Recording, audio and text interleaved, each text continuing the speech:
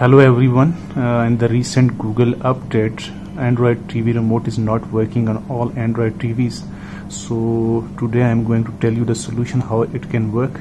As you can see, I have opened the app in my mobile TV remote app, but it's not searching Android TV. So here is a simple solution.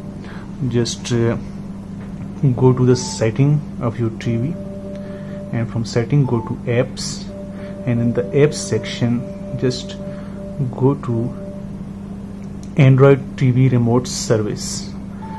Click on Android TV remote service and uninstall updates. After installing the updates, your Android TV remote app will work on your TV perfectly. And here you can see the remote is working. It is working fine on my Android TV now. Here, and the pairing the device.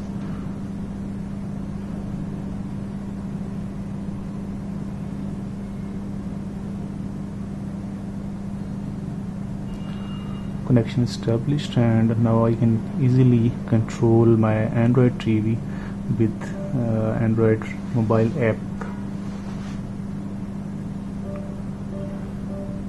Thank you.